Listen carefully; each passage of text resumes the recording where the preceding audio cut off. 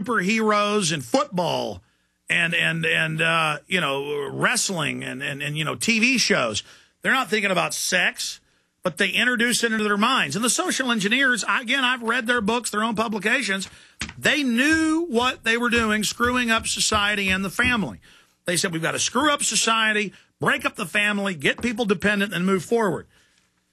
And so when I see stories like this as the economy implodes, 100 years ago, people wouldn't go in a factory even if they got fired and shoot people up. But it's advertised as what people do. And so now it's in people's minds. The more they hype this. You know, if the media hyped for a year wearing green hats with a red feather, you'd see 100 million people wearing green hats with red feathers.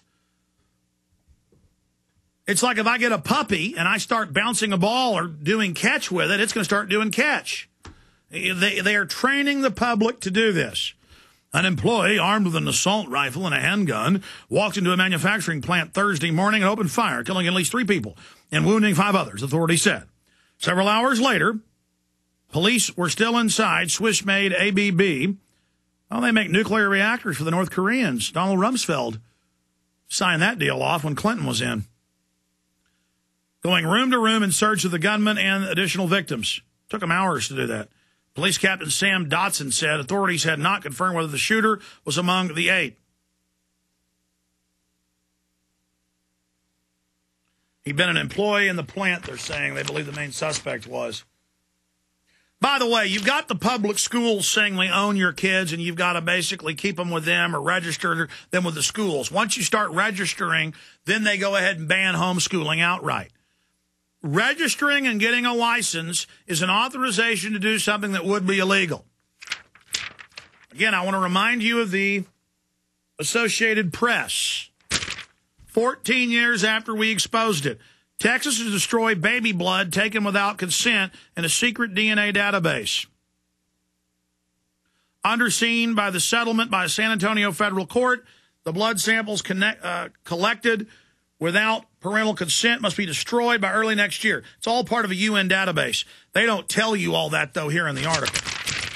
That's just people suing in Minnesota and Texas. Here's another one. San Antonio Express News. State to destroy blood samples.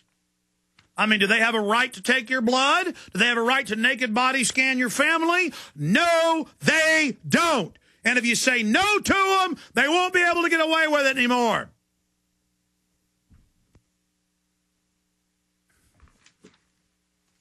Continuing here, ladies and gentlemen, CNN reports government uses stimulus money to buy the naked body scanners. That's what your stimulus is. Here's another propaganda report out of Fox News. Give me a close shot of this for PrisonPlanet.tv viewers. Radio listeners, Google or startpage.com the term, can cell phones cure Alzheimer's? And then it goes into rat studies saying it cured them of their Alzheimer's. Radiation's good for your brain. This is the same government that tells you mercury's now good for your brain and that melamine that the Chinese admit is killing people is good for you in 90% of milk in the United States. In fact, we have that Chinese newscast in English about the melamine in the milk I sent you last night. Yeah, cue that up for me. I want to play that in a few minutes. Notice how they're, in the Asian news, still saying melamine's deadly. It killed a bunch of people last year, remember? Here they just say, no, melamine's not bad for you. Folks, they think you're the biggest idiots on earth.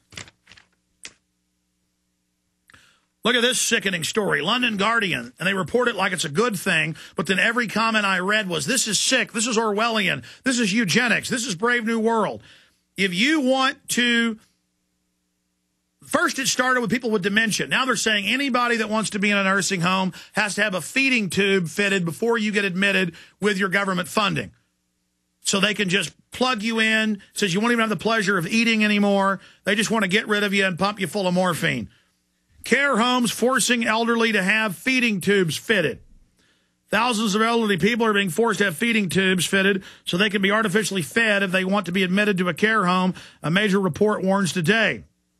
There's no evidence that feeding tube prolongs life, and it deprives patients of the pleasure of social contact involved in normal eating and drinking, says Royal College Physicians Working Group, which recommends the artificial nutrition should only be used as a last resort. No, we're going to warehouse you and go ahead and get rid of you. Here's another sickening report, also out of The Guardian. Britain must launch GM food revolution, says chief scientist, to stop food shortages when the governments of England and the U.S. pay farmers not to grow crops. That's on record. It's saying climate change demands it. Saying the Earth's warming, there'll be less food. Every major study going back for thousands of years, everybody knows when the Earth warms up, you get higher yields of crops. It's just, again, oh, if you're an environmentalist, you must be for GMO. See how they turn everything upside down?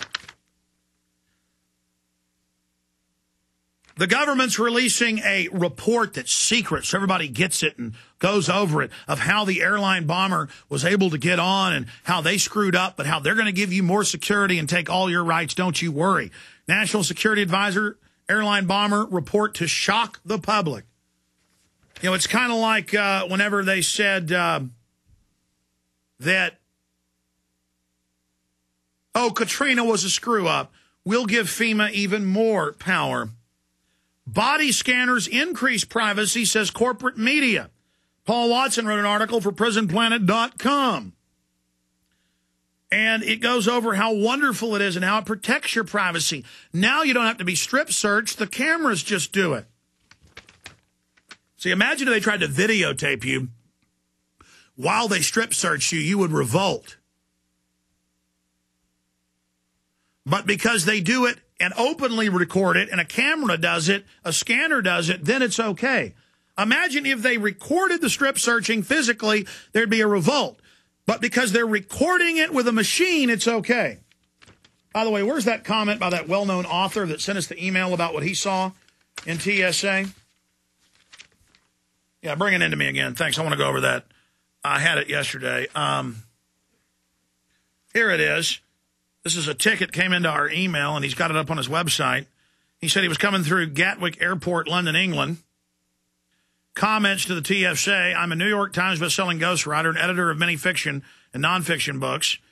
I edited Dan Brown's Da Vinci Code, also a former Army Ranger, corporate mercenary, 9 years, 211 overseas missions.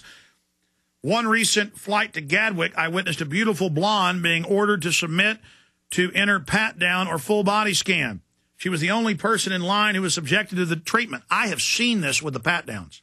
Every perv in America goes to do this. They get the power, and they wave them out, and they just start squeezing. Everybody's seen it. And the women get real mad, and if they get mad, they taser you and beat you to death in some cases. And then say, oh, she killed herself in handcuffs. The handcuffs got around her neck and killed her. Remember that? She opted for scan instead of being felt up. I heard officers snickering when they crowded around to monitor the woman's scan, revealing only what her husband should be privy to. I suppose, as the lady's husband, I could call my attorneys in Lauderdale and D.C.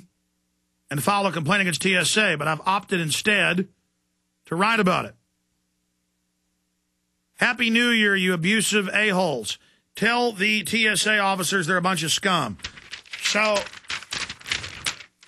ladies and gentlemen, this is how you're dog trained to be a slave. All you police officers, do you want your kids living in a country where they naked body scan them and grope women? Do you really believe all this bull you're told? Is this really what you want to be part of? I know most of the TSA people aren't perverts. You should say no. Your unions should say no. Several times, well, the last 5 or 6 times I've flown, the majority of the time, TSA in L.A., other cities, in Austin, Billings, Montana was nightmarish. It was like Nazi Germany. But other places, they go, psh, Alex, I'm a fan. It happened in Newark. And listen, we're getting a union soon. We don't like what's going on. We know it's stupid. It's just a job. I'm a fan of your show. Over and over again. So I don't want to just say they're all scum. But I've seen the news with a good-looking woman in the scanner, and they show the guy looking at the thing, seeing her naked image. The media doesn't point that out. But we know what they're looking at from the scans. And the guy's smiling. I mean, I would be so embarrassed to herd a good-looking woman in or anybody else and get off on looking at their naked body. I mean, this is perverted, man. I find it very unsexually stimulating to force things on people. The whole enjoyment, but I guess I'm normal, is people liking it. The giving